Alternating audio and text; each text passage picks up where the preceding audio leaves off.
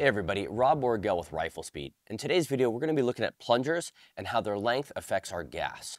So as we can imagine, we've got the gas port coming out the top of our barrel, going into the gas block and then into the gas tube.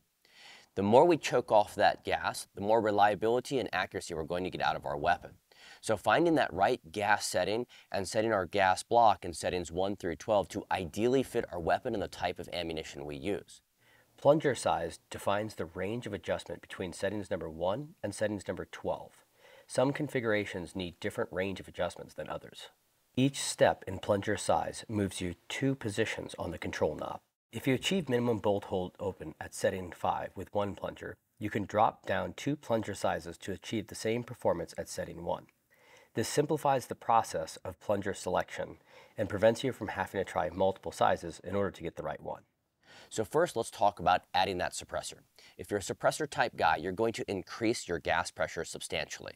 So we want to tune our weapon first for that suppressor. So in setting 1, we want reliable bolt hold open on our last round. And this way, if it gets really cold out or our weapon gets really dirty, we can move up to setting 2 or 3 to regain that reliability. Then, when we remove our suppressor, we want to be able to gas back up to cycle reliably without that additional back pressure. This is where we should find ourselves at around setting 9 or setting 10.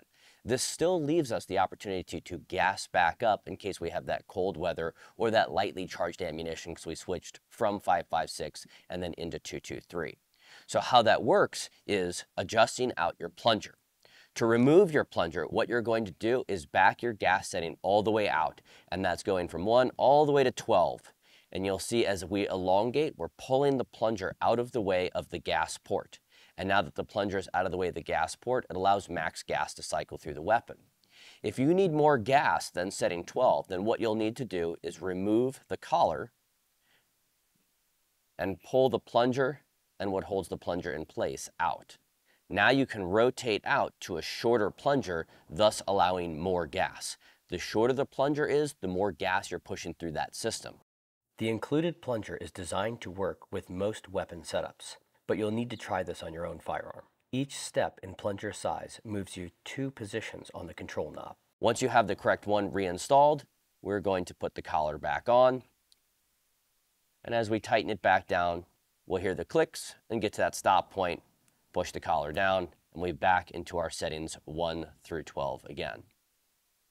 This is how we change out and find the correct plunger of the 10 options to make optimal accuracy, reliability out of your AR-15.